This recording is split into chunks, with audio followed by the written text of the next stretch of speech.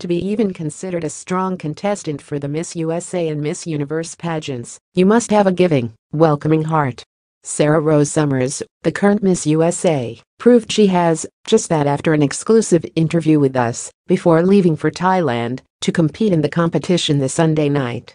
The Nebraska native, who has an affinity for sweets and pilates, revealed that her biggest inspiration heading into the competition is the children she has met and worked with since becoming Miss USA in May 2018.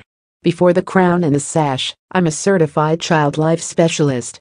So, I work in children's hospitals as the liaison between children and families and the medical team, and it's my job to help alleviate stressors and anxiety in the children's hospitals, Sarah Rose explained.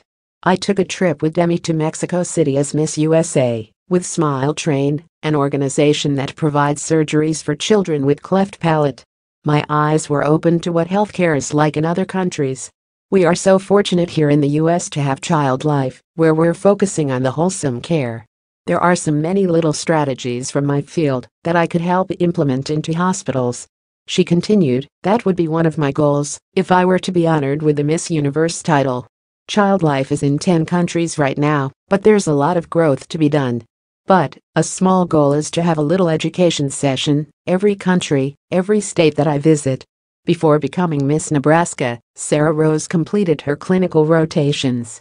While she was in training, she worked closely with NEDA, the National Eating Disorders Association, and has become an advocate for those struggling with anorexia and orthorexia. The idea of being an advocate to help bring a foundation like Smile Train International is what motivates me.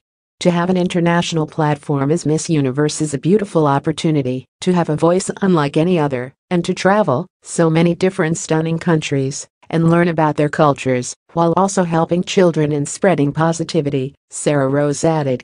My goal would